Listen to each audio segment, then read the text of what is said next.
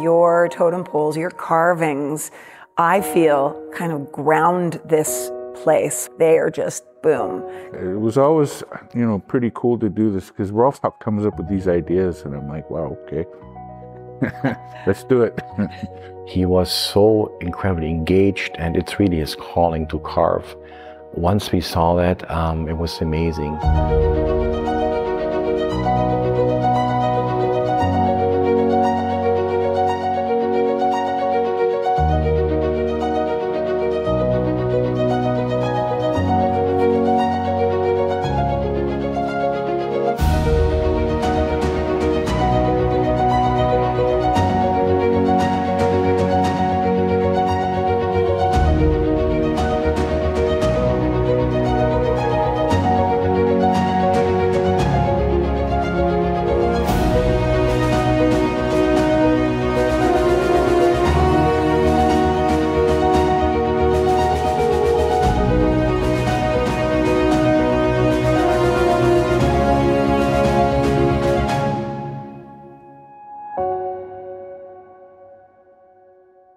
Hello and welcome, Gwe. This is the Friends United International Convention Centre in Unama'ki, Cape Breton, Nova Scotia, Canada. Thanks so much for joining us for the second annual Friends United Reconciliation Talks. I am so happy and thrilled today to be joined by Gerry Sheena, an artist and man about town, and Rolf Bowman, who is the spine of this place and who conceived of this amazing project, Friends United. Welcome to you both. Hello. Thank you very much. This is the house of Rolf. You should really be starting. No, please. No. No, There's it's the house of everyone. That's your magic. Please, that's the case. It's just a building. I mean, if you take the artwork out of it, 43 artists, there's nothing left. So it's just a house, but the artwork is what makes it so special, right? Beautiful. Gerry, I said to you today that your totem poles, your carvings, I feel kind of ground this place. When I look around, it's like they are just, boom, grounding it. Tell me how you got involved with Friends United. I got involved through a friend and also an artist here, Jason Adair. He was here at the time, and I was on the West Coast, and he called me out of the blue and told me about Rolf. And he said, yeah, Rolf. Well, first of all, he told me about Friends United long before, so I didn't really, it wasn't a surprise that he called me from there. And then he said, oh yeah, Rolf wants to meet you. I'm like, what? Who, me? Yeah, right. Anyway, so yeah, I spoke with him on the phone briefly, and I got an immediate invite, and I think it was like a week later I was here, something like that. So were you very trusting? I know, I always remember J. Bell Redbird telling me that when he first met Rolf, he was like, okay, come on, is this guy for real? And a lot of artists have said that. That was their first reaction. Yeah, honestly, Jason told me a lot about Rolf before, so it was kind of like I had a good feeling about him. Yeah, so I was really excited to actually come check it out. Do you remember how it felt the first time you walked into the center? Yeah, totally like it was yesterday. I was in awe. I was like, wow. Like, even still to this day, I can wander around here and still be in awe. Yeah. It makes me emotional every time I walk in the front door. Yeah, right. It's like the energy hits you. Like the beauty hits you, but the energy also just about knocks you down. It's a powerful place, for sure. Yeah, it is. Rolf, tell me your side of your bromance. Oh, there's so many things to that. I always had looked for a First Nation person who could do totem poles. And on the East Coast, that's traditionally not something that was done. So we really had to go to the West Coast. Jason came here, Jason Adair. He talked about Gerry. He showed me on the phone some artwork he'd done. I said, we gotta call this guy. So we called him, and I think Gerry wanted to come. And funny enough, about 2 weeks before that, we had cut two big pine trees next to a power line. They were gonna fall on the power line, so we really had no choice. And they were 150 years old or so. So I said, listen, Gerry, we already have some trees, and he saw them and he loved them. And then, of course, for us, it became over the next few weeks and months, because he came many times, such an incredible journey of creativity, of learning, of mentorship. He was so incredibly engaged, and it's really his calling to carve. Once we saw that, it was amazing. And so these were the first. Actually did one totem pole. When I came back from Germany from a business trip, I saw it, I was amazed. And we had the other one, which then led to another kind of assembly where he had two totem poles on the left and right, and one on top, a really long one. It talked about the 7 sacred teachings. Anyways, I will let Gerry talk about that totem pole. It's beautiful. Gerry, you want to take the ball and run with it on that? Yeah, anyway, when I first met Rolf, came here, checked it all out, he had this one log. It was, what, 11 feet, I think? The one That here. was a small one outside, yes. Yeah, so we did a story pole. So if you read, somebody carefully wrote out the story about that pole. And then I think I was here for 3 weeks. And then, so I went back to the West Coast, but before we left, that's when we went to this one property he had, and there was this big, huge pine tree. It was huge. We dropped it. Well, first we did a little blessing. We blessed the tree, we dropped it, and his log cutters cut it up nicely to our specs. And then I believe came back after that, or did You came back, you have come so many times. Yeah, absolutely, so yes. then I came back, we shaped it out, and then I left again. So I was here for a bit, we shaped it out. And it was, yeah, it was always, you know, pretty cool to do this, because Rolf comes up with these ideas, and I'm like, wow, okay, let's do it. And yeah, this one was an archway kind of thing for the big meeting room. And yeah, we decided to do the 7 sacred teachings, because in the meeting room, there's the words of all the 7 sacred teachings, and the idea came, and let's do it that way. So. Is that the one that's over the table? Yes. Oh my gosh, it's amazing, really. So let's talk about how the process works, Rolf. When you bring an artist here, how do you support them? What does that look like? It's really different for everybody. People have different needs, different thoughts, different ideas. In Gerry's case, we knew pretty quickly and wanted to come back, which really meant we had to have a workshop. So we had to kind of convert a big garage into a workshop, which really worked out okay. We got more and more tools. He brought some tools also from BC, and then he's been here 5, 6, 7 times, sometimes for 6 months or longer. And it's different really for every artist. Obviously, when you paint, then you need more canvas and paints and whatnot. And in Gerry's case, something was very different, very positive different. He said one day, look, Rolf, I don't mean to offend you, but we actually have real trees in Nova Scotia. And I said, what do you mean? He said, you know, like big trees. I said, well, yeah, I gave you 350 years. I said, no, that's not a big tree. He said, something really big. I said, what are you talking about? And he said, well, I'm from British Columbia. We have big trees. I said, okay. I heard it, and I seen some photos. He said, well, there's a lumber yard in Surrey, and there's 2 big logs scheduled to be cut up sometime for something, likely, I don't know, shingles or boards or something. And he said, can we save those logs and do something with totem poles? And I said, maybe. So I didn't know what it entailed. And I called this gentleman up. I think it was called Duncan Chisholm, interesting enough, in the lumber yard. And he said, listen, that's the name here from Nova Scotia. And Duncan said, yeah, by the way, I'm from Nova Scotia, or at least my ancestors are. I come from Indigenous. What's that like? So I explained to him what Indigenous looked like. And I said, listen, Duncan, you have 2 logs in the lumber yard. Can I buy them? And he said, oh, those ones. Yes, yes. He said, well, yeah. I said, how much are they? He said, I don't know. I said, well, it can't be that difficult to tell me the price of 2 logs. And he said, well, yeah, you know, it's so many cubic yards and cubic meters, and I have to call you back tomorrow. And this, I said, oh. So he called me back the next day, and he said, you can buy those logs for $22,000. I said, Duncan, I didn't want to buy your lumber yard. I just want to buy 2 logs, right? Say, holy Hannah. So he said, well, look, Ralph, honestly, if we cut them up for boards, it's red cedar and it's in perfect shape. That's really what I'm going to get. I'm happy to send them to you for totem poles, but understand, please, that's the price for them.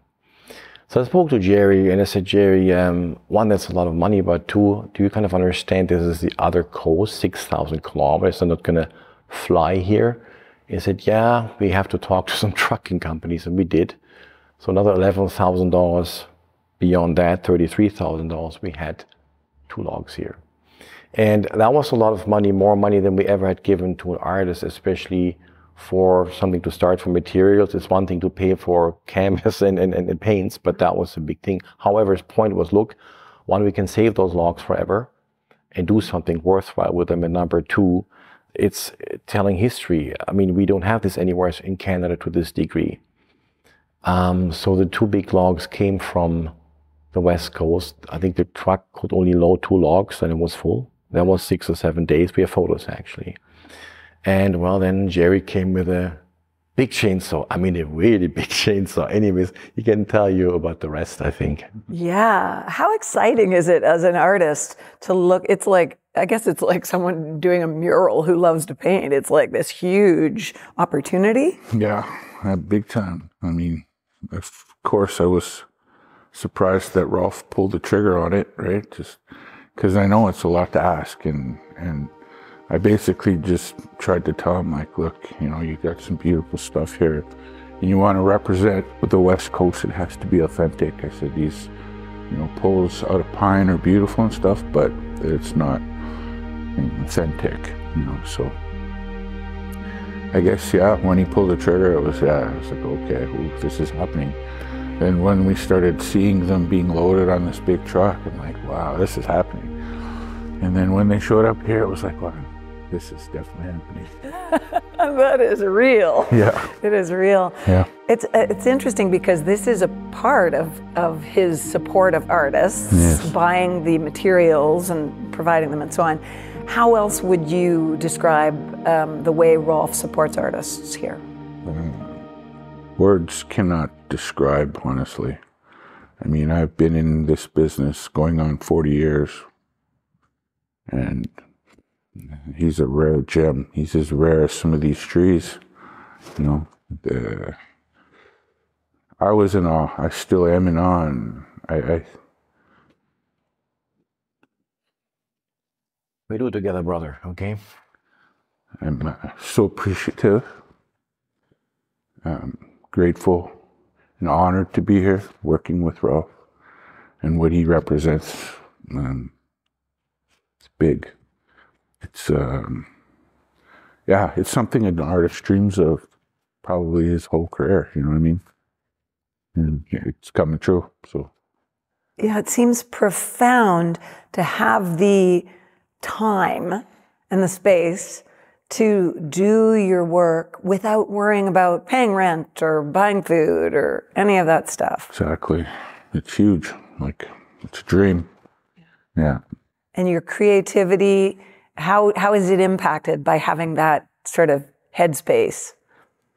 Well, honestly, yeah, I mean, being in the city most of my career, you know, you're always faced with deadlines and you know, the hustle, the bustle. It's way different here. Here, you take a step back in time, and it's like, I think it's more like the way it was in the old days, you know, where there was no deadline.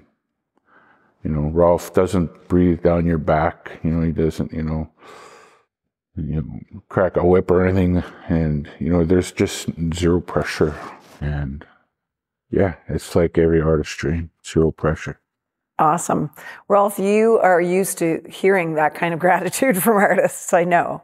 Well, it's kind of difficult for me always to hear, because while it's certainly true, I can never understand why not anybody else has done this before.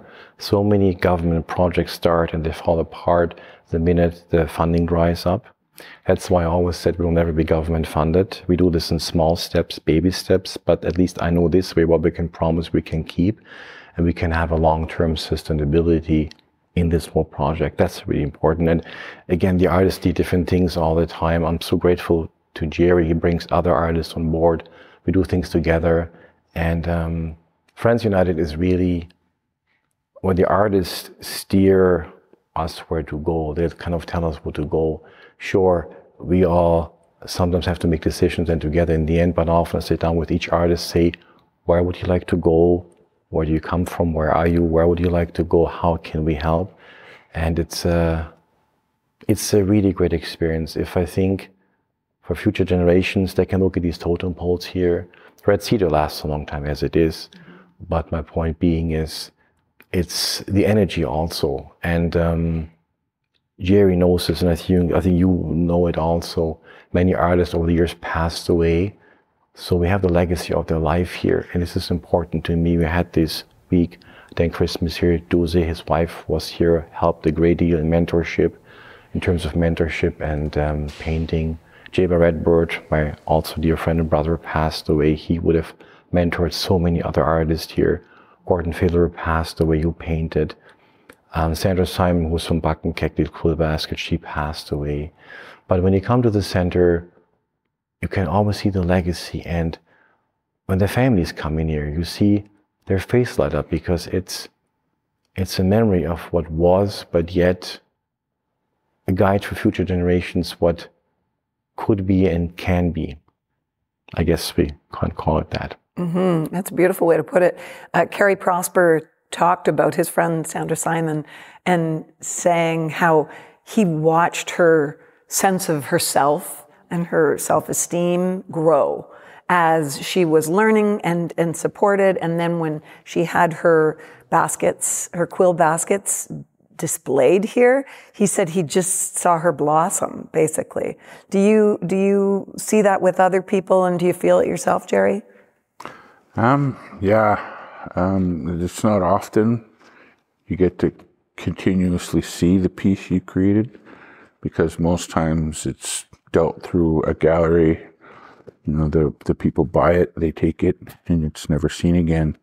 So it's rare that you come to a place and get to work at a place and meet other artists and continuously see the piece you make. So you can learn from it, and continuously learn from it. And yeah, that's pretty cool. Very cool. Go back and tell me your story, if you don't mind. My story? Yeah. Start at the beginning, start wherever you like. Well, I guess it all started back when I was, anyway, I was in elementary school, high school, and I never knew anything about my First Nations culture or any First Nations culture. I was mainstream with all the other kids, and you know, I played hockey, you know, just did normal stuff, you know, chase squirrels and stuff, you know. Normal stuff. Sounds like high school. Yeah, right. And then it wasn't until after high school I went to this education place called the Native Ed Center. And I was planning to go, you know, college full time. So they had a program, it was called the College Prep program. And one of the classes was the social studies. And the instructor there, his name, I forget his name, unfortunately, but he wasn't even a native dude. He was a white guy. And he opened my eyes to First Nations culture and what had happened, you know, with everything, you know, like it was just a real eye opener. So I was like, wow, this is crazy. And then I went to college, but my initial goal was to be a businessman. I wanted to be a businessman. I wanted to open my own galleries and sell the art that everyone was creating. But because when you go to college, you have to have a high GPA to choose the class you want. I didn't have that, so I had to take what was basically left over. So I took a lot of just normal stuff like psychology and like calculus and English grammar or whatever, just classes that weren't getting me anywhere I wanted to be. So I decided to take this program called NITEP. It's a Native Indian Teacher Education Program. So I thought, oh, I'll be a teacher. That'd be cool. So anyway, I was 2 years deep into that. And of course, the only thing I ever really got an A in my whole school career was art. And, so I was sitting in the back of class while these long lectures were going on. And I wasn't really paying attention. I was just kind of, there was this chunk of plasticine in the back of the class. I found it and started like sculpting these little maquettes and stuff. And some of my colleagues were like, "What are you doing, Gerry?" And I'm like, "Oh, I'm listening." Yeah. They're like, "Yeah, you're right. You're not listening." So they're like, "You should, maybe think about going to art school." I'm like, no, I can't do that. I'm going to be a teacher. You thought you had to take a traditional path. Yeah, something that had some bite, But anyway, my counselor in where I was living, well, from my hometown, who sponsored me to go to school, she goes, I was telling her about, like how I was having a hard time, finding any kind of grip on this educational thing. And she's like, well, she goes, I know you want to be an artist, but she goes, I'll introduce you to this guy. She goes, his name's Opie Oppenheim. And he was our local artist. He was infamous. And so she set up a meeting, and I went with him, and he showed me his studio. He had this giant studio, and he was a silk screener, and he did woodland style prints and stuff. And after I'd met him, I started seeing his work everywhere. And I'm like, oh yeah. And he goes, so this is just, I just want you to see that, if you wanted to be an artist, which I'm hearing, he goes, I just want you to know you can make a living. Because I was in doubt, because I thought, how am I going to make a living at art? I want to be somebody. I don't want to be broke, because that starving artist thing was in my head. Not so appealing. Exactly. Wasn't so appealing. So anyway, so I go to art school. I'm a couple of years at Langara, a couple of years at Emily Carr, an infamous art school. But again, I wasn't really learning what I wanted. The First Nations culture, the carving aspect of it all was which was calling me, because when I was a kid, I used to go out with my brother to sell his art. And I would go in these galleries, and they were much like this. They were big and with three-dimensional totem poles and masks and stuff and everything. And wow. I would look up and I would say to myself, I wish I could do that. Mm. I love the way you present it as a calling to you. Yeah, and I think it chose me. That's why, I was busy trying to be something I wasn't meant to be, I think.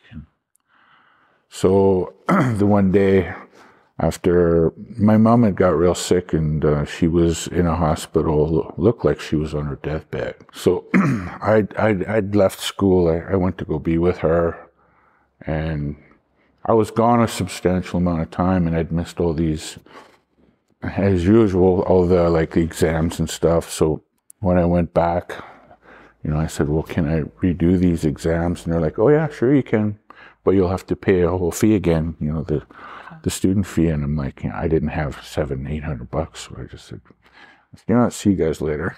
So I just left. And then I went to my brother. I said, brother, I go, teach me how to carve. So he was a carver already? Yeah, he was a carver, but he only carved two-dimensional stuff. That's why when I loved his work, everything about it and everything, but it was when I went to the gallery, I was the three-dimensional stuff that was grabbing me, and I was in awe of. So anyway, his only advice to me was, just get yourself some tools and do it. I'm like, okay. So that's what I did. I got some tools. My brother-in-law, who was also a carver, knew a tool maker. And I think it was a day or two later, I was put in my order, and then a few days later, I had my tools, so I just started doing it. And that's it. I couldn't find a teacher. I couldn't find anyone that really helped me excel, because I already knew what wood. I knew the wood grain. I knew, everything I needed to know about wood to attack it and carve it and shape it, but I had no guidance on where to go from there. So you felt like an intuitive understanding of how to do it, but you lacked instructions. Exactly. I didn't have any, like, in the West Coast, there's these different form lines. There's like the Haida form line. There's a Coaguila form line. There's a northern, like a Gitsan style form line. They're all unique, but they're, there's a certain respect you have to pay to that style. You can't just go and make up your own. You know what I mean? So a form line is the style of carving? Correct. Is that what it is? Yes. So Gerry, you ran into a bump in your life at some point. Tell me what happened and how that influenced your art. Yeah. Okay. I was probably already, a few years deep in my career. I'd started, hanging out with probably some guys that were half my age, and I guess I was, still trying to hang on to my youth, I guess some people would say. So of course, hanging out with guys half your age comes partying and gambling and stuff like that, and then of course the drinking and the drugs came out. And of course, all the time in the beginning, it's always fun, and then the drugs take over. I mean, I was never real heavy on the drinking. I could drink, but it was the drugs that really got me. And then before you knew it, I was, eyeballs deep in trouble with it.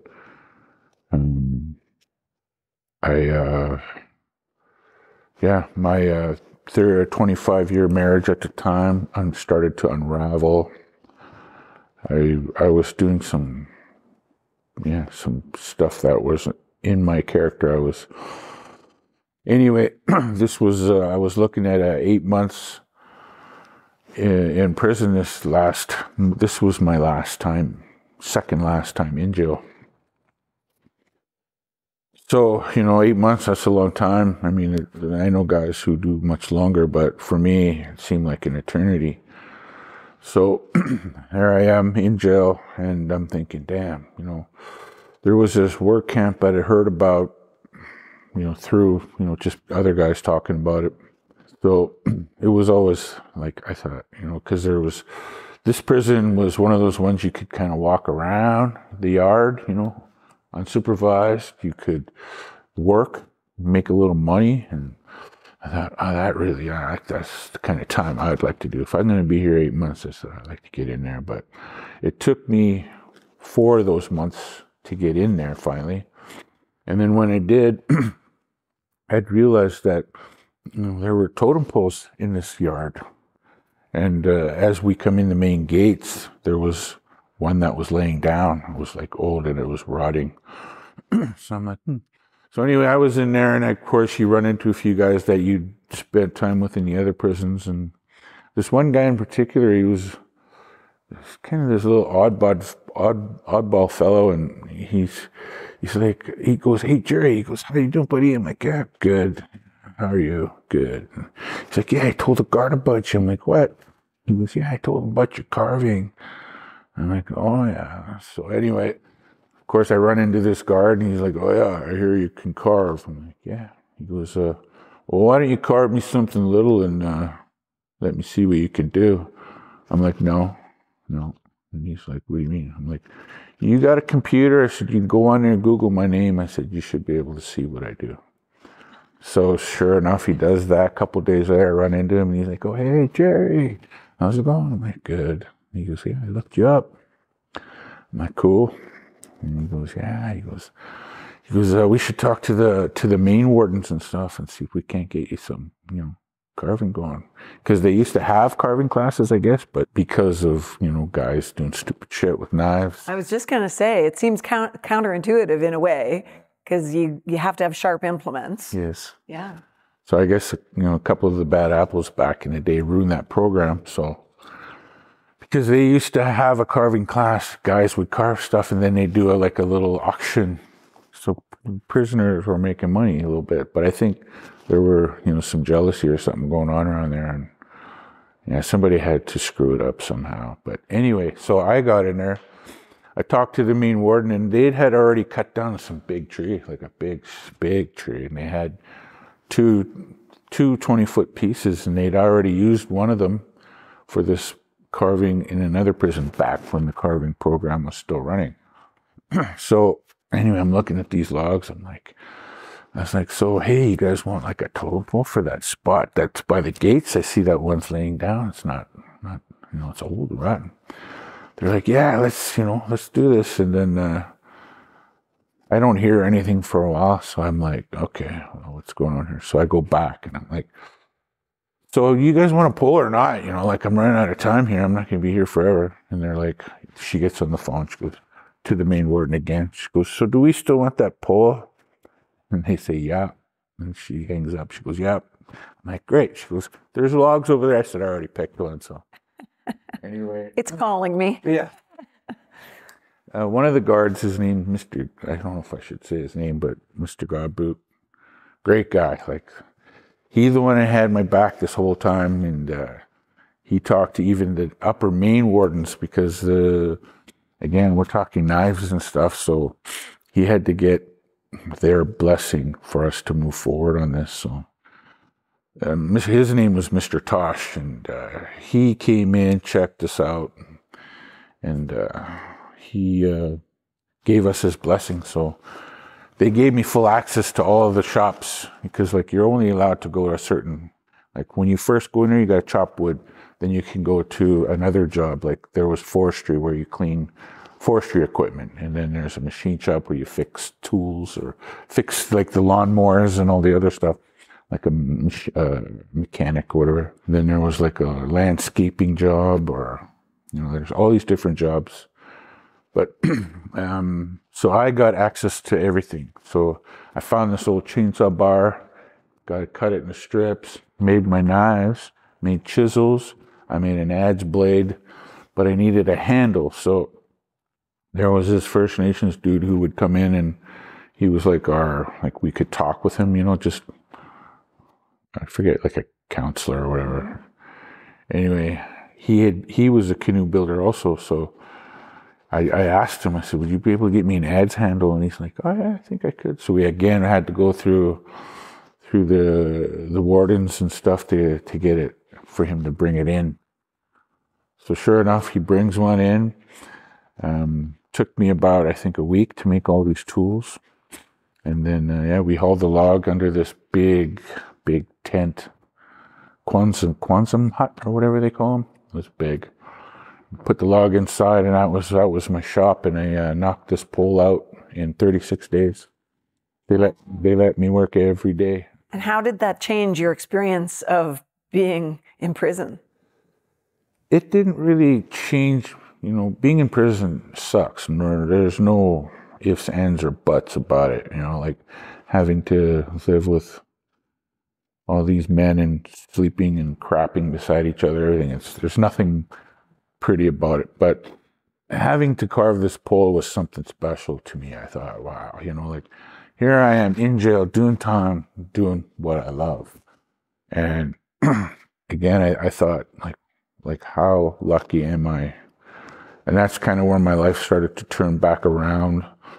I felt all these people that believed in me and trusted me to do this, Mr. Tosh was beyond himself too, because he was bringing in politicians and stuff when we did our pole raising, because we carried the pole from the Kwanzaa hut over to its location. We raised it by hand. We had a little barbecue celebration, it was really cool. And we had our medicine man came in, did the blessing and everything, and it was pretty special. And think about what it meant to you in terms of feeling like you were seen and valued, but also what a beautiful contribution for other prisoners who were arriving and seeing maybe their heritage reflected there. Right.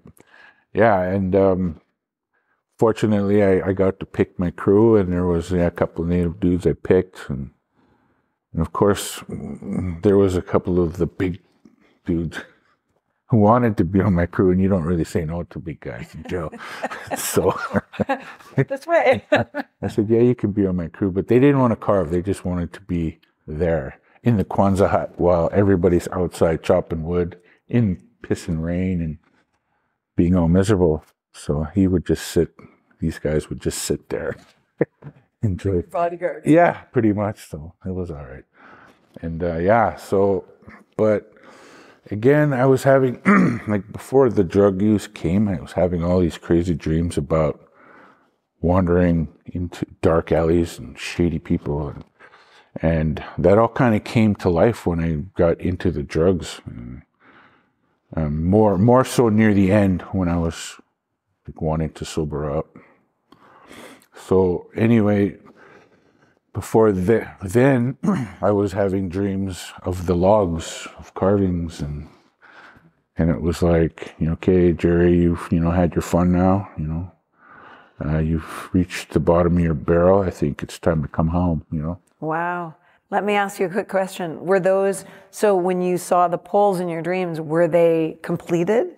Some were, some weren't. I was at some locations. It seemed like there were like piles of logs, and some of them again were like starting to carve and all that. And I'm like just crawling on these big logs and having all these ideas like, what am I going to do with this wood? It was really weird dreams, seriously. But nevertheless, yeah, I was like at art shows and galleries. All these guys that I've dealt with had new galleries in different places, and yeah, it was just some crazy dreams. But yeah, it seemed like to me, how I interpreted it was carving was calling me home. Said, it's time to come back to her. Back to yourself, almost. Yeah, and then that's when my sobriety journey began. And what do you think was the key to your sobriety? Well, first of all, the one thing I learned was sobriety has to be for you and you only. You can't do it for anybody else. And I don't know, I just felt like I didn't belong there. I felt like there was something more important for me. But the hardest part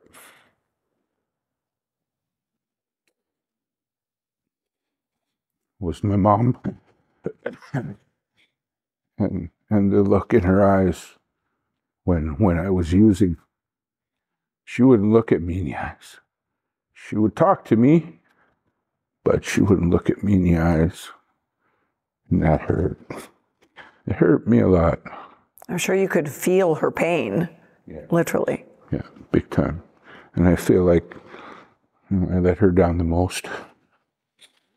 Yeah, but if I may say something, you turned it around. I mean, I remember you were selling on the front of a newspaper, it was carving, you were honored, and you took those papers to her, said, Mom, check this out. I actually had rough times, but look, I got out of it. I found a lot of good friends, they're helping me, and together we're doing this, and check this out. Yeah. I'm in videos, I'm teaching kids, I'm helping, I'm in the front of newspapers, and I think you said she was very, very proud of you, right? Yeah. Well, again, she eventually started to look me in the eyes again, and just her love, I guess, was a huge motivation for me, and then I had my ex-wife too, still talking to me, and she would bring my kids into the conversation, and and of course, it was, again, I like to say you can't do it for anybody else, but they were huge motivation, my mom, my kids. And yeah, it was, yeah. And then as soon as I did get sober, things just started to turn around. And again, like I said, meeting Ralph, like the work just hasn't stopped since, you know, like I've been so blessed and fortunate to have pulled myself out of that hole and to have met all of these great people, and Rolf being at the top of that list. And yeah, to be here to, yeah, survive that, because if I had stayed there, there's no way I would be alive right now. No way. I was too deep. And the world would have missed out on the beauty that you're creating. That's really profound as well. So it's not just about your loss, but the world's loss if you had gone down that path. Rolf, I know that one of the beautiful spin-offs of the work you've done is that a lot of artists have come here, been part of your initiative, and gotten clean and sober. That happens, yes, and I'm lucky because I actually support geniuses. If you look at Gerry working, and we were fortunate to document this also with some magazines, how he works. He comes in, he looks at a log and he says, that's a nose, and that's the ear. I'm going, where? He says, well, I know already how it's coming together. He's an incredible talent, he's a visionary. I saw that in him right away, and once he started working here, everybody loved him. And here's the thing, he told me eventually he had some run-ins with the law, and I find and I found today's society is always about judging, and that's very bad, because everybody at some point may be false. Let's help people up. Eventually, however, and that's the important part, they can do together with the peers and friends and family so much. And Gerry is mentoring others. Gerry is a true example how actually reconciliation works in many ways too. And we have many other Indigenous artists who really need help. I don't want to criticize the government, but it's often not there. You heard Eric talk the other day. Eric, you know, is out on the streets with many kids helping them. And maybe the government has no money for it, no time, whatever it is. But I think if all of us can come together and create a legacy for our future generations and children, that's most important. And Gerry's doing that. You look at this whole center, there's 4 huge totem poles, 500 years old, give or take. Other ones, 150 years old, the trees, I mean, and others. And en masse, Gerry gives hope to people in so many ways. As does Eric, who spoke Eric too. Like, Eric was having rough youth. He was on the streets, and he became actually a Hollywood actor. And so now he's an actor and a carver. So there's hope, and I think that's the biggest thing I want to take away from this here. It's all about hope. Because today's society, today's world needs hope in many, many ways, but also it needs reconciliation. If we can help people to get back on their feet, and this is also, we had the other day talk about the Gladue court, Lori Halfpenny McCoy talked about that. People fall, anybody can fall, but if you get the help to get back on your feet, and then you can have a long-term sustainable career or do something with it, make a livelihood, that is a very powerful thing. So what we're trying to do here, and Gerry is doing this now, that's why we're especially proud of him. The artists have the option, because we're also land developers, we have the publishing house, we do many things, to trade artwork for land. And Gerry did so many totem poles. He will pick his own piece of land sometime very soon that he can actually start to build on, hold ceremonies on, cut trees, logs, build a house, whatever. And it's my true hope that the next few years and decades you'll see a large artist community around here in Nova Scotia, in Cape Breton, coming together, supporting each other also in many, many ways. And yeah, Gerry is one of many artists who picked a piece, or who's going to pick a piece of land. I think 6 artists already have, and Gerry also will. And there's beautiful symbolism in that, returning the land to the, you know, Indigenous people. How do you feel about that, Gerry? I think it's an incredible gift that what Rolf offers, you know, the artist that, you know, like, again, I've dealt with many, many people over the years and galleries and in BC, that kind of thing. It's just unheard of, you know. So when I heard that Rolf would do that for a First Nations artist, I was like, wow. I had to ask him about it to confirm it was real. Because, you know, you hear things and, you know, it was, but Rolf assured me that that was for real. And I thought, wow. And yeah, because in BC, to do that, it's impossible for one thing. There's no one there that would offer such a gift. And then, you know, anyway, the East Coast here is kind of taking over my heart now. So I thought, you know, what a perfect way to kind of wind down my career, to live here.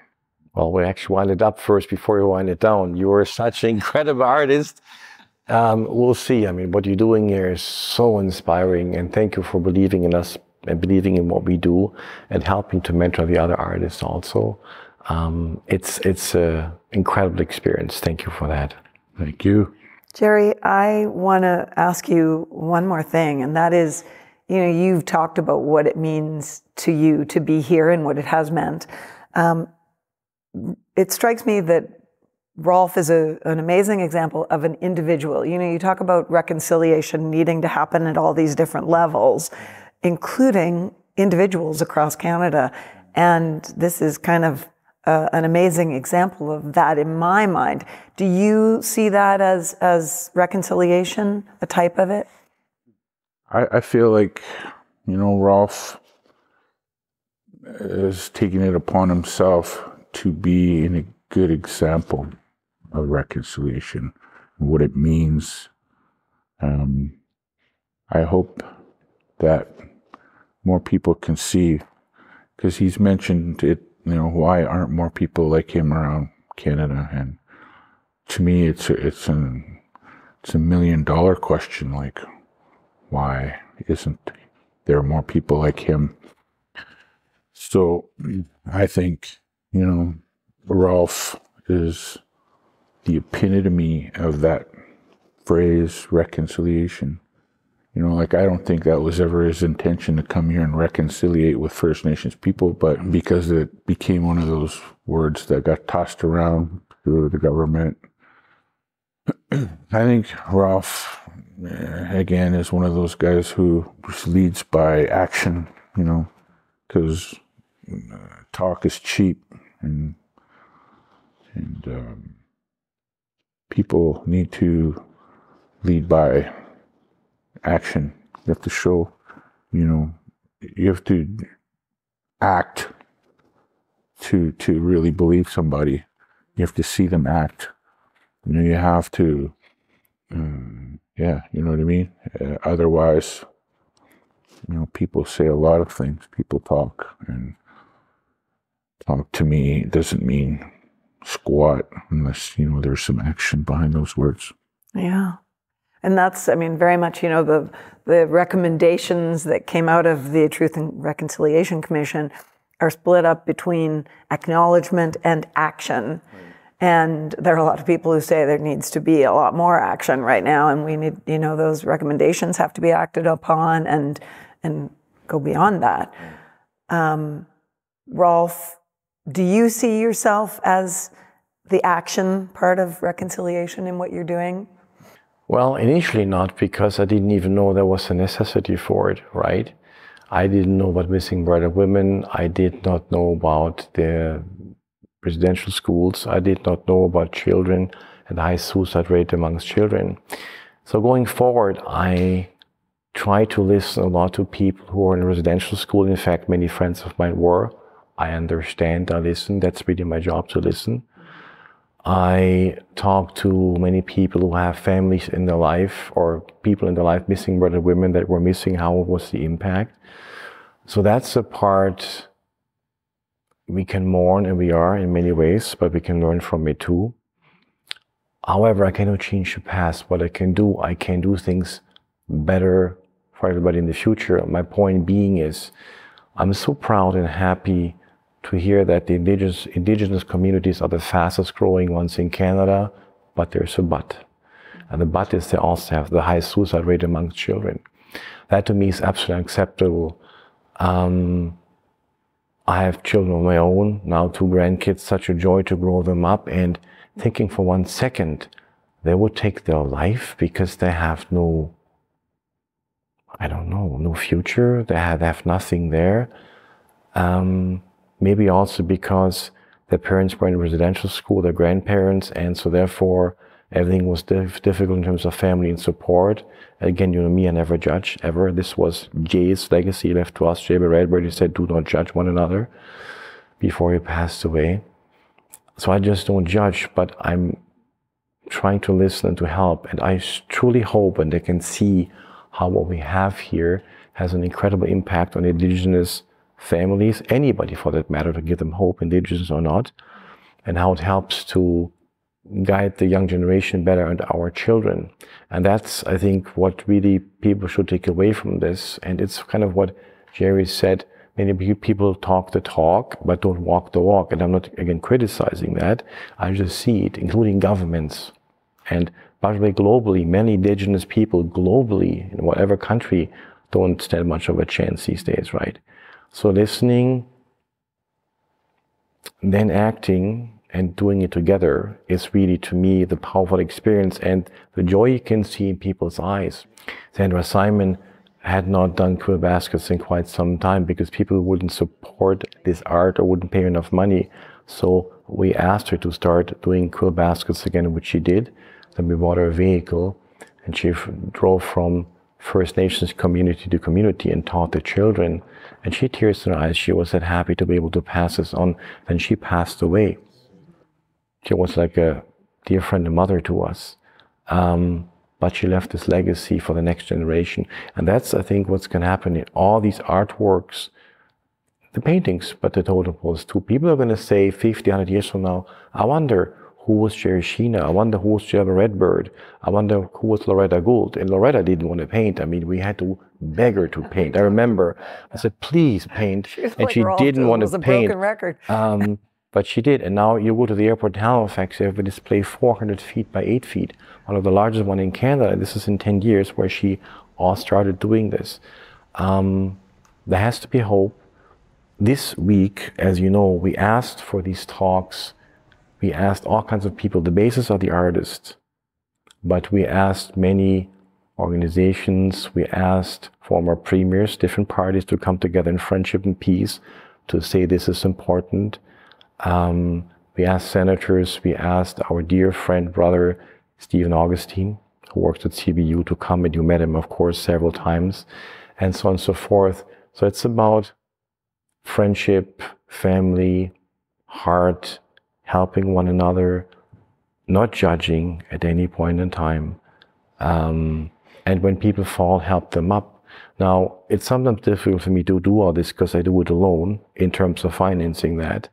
And we have always done that because I do not want the government or anybody who gets involved and then say, we gave you, we gave you. You know, the artist has an obligation. This is what Gerry says. We need the artist to feel free of any duties or whatever there might be. And the artists can work now, so when they have a problem or a question, they come to me. I can address it usually and help. If you have all kinds of other people in terms of funding in there, I might have to ask the government, can we do this and that? And we rather do things in small steps, the way we can do it, rather than big. But again, when the funding dries up, it falls apart. That doesn't mean the government is bad, of course not. But I would like to work with everybody, and especially it comes into parties, whatever they are, liberals, conservatives, or NDP, whatever all these parties are. We really don't care. We want people to talk from the heart, and you saw Ian Rankin talk from his heart. You see Rodney McDonald talking from his heart yesterday on Christmas. Dan just spoke from his heart. And today you have Rodney McDonald and Steve McNeil coming in and talking about this in friendship, about how we can work more on reconciliation. And I feel grateful to them that they're seeing this coming, taking action, helping. Anyways, to make a long story short, reconciliation has to come from the heart. And sometimes it's for me difficult to fund all this alone, and COVID-19 made it difficult for us. Then the government imposed a new tax, which really would have killed everything, but they changed their mind about the tax, so that was good. So we're just doing things, small steps, but we do what we can do with what we have, right? Well, it's extraordinary what you've done and how much you've put into it, Rolf. I wonder if you can give me one word to represent what you get out of it. Love. Mm. A lot of love comes back. Yeah. And hope. That too. Gerry, do you have one word to represent what you have gotten out of your relationship with Friends United? Well, I'd say friendship, but I mean, just because of the name of this place, Friends United, friendship. I got amazing friendships there. But the love Rolf spreads around like we spread jam on toast. Yeah. I love it. I think that's a pretty great way to end. Thank you so much. Thank you, Rolf. Thanks for having us.